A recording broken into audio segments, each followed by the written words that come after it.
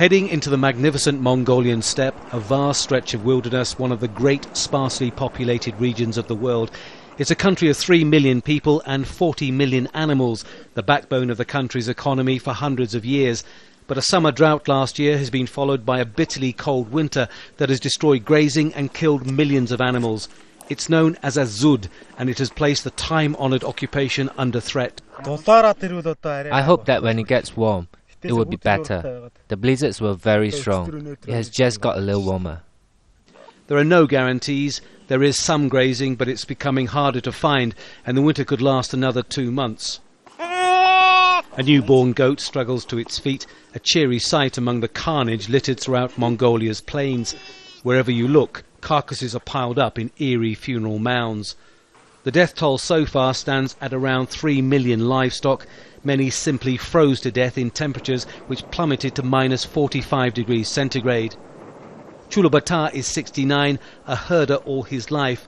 So far he's lost 200 head of cattle, sheep, horses and goats. He says it's the worst winter in 50 years, and the losses mean that he can no longer be self-sufficient.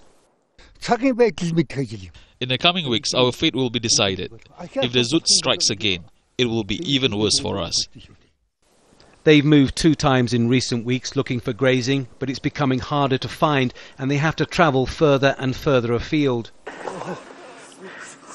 They try to get a cow to move. If it doesn't, it will die. Success this time, but for how much longer?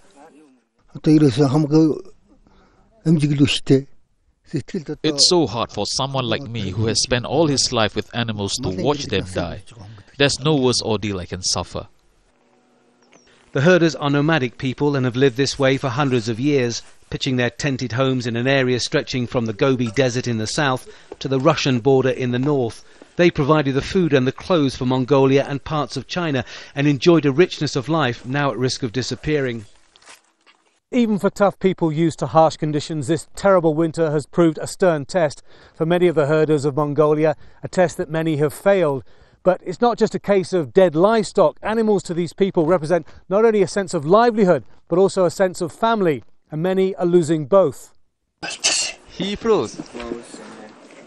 Dzud's whole life's investment was in his livestock.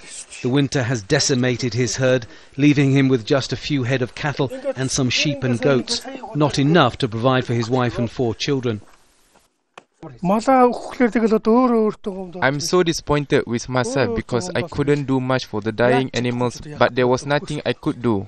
And I'm very sad about that one cow lying dead because she was giving much milk.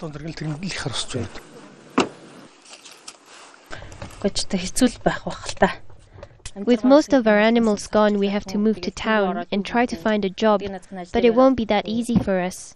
Without our animals, we are lost, and our good years as herders are finished. There have been droughts and bad winters before, but this could be the defining one. With too many animals and not enough grazing, the World Bank has pressured Mongolia's livestock industry to change, labelling it as unsustainable. And a move to a free market economy in the 90s ended state support that gave emergency help in previous years. But in a country where a third of the population live below the poverty line and jobs are scarce, what will become of the herders? For old people like me nearing the end of their life, it is okay. But what about the young people without support? What about them? They are the descendants from the era of Genghis Khan. Their profit is defined by clothes on their back, the food in their bellies, and the health of their livestock. That world, like many of their treasured animals, is quickly disappearing. Tony Birtley, Al Jazeera, Central Mongolia.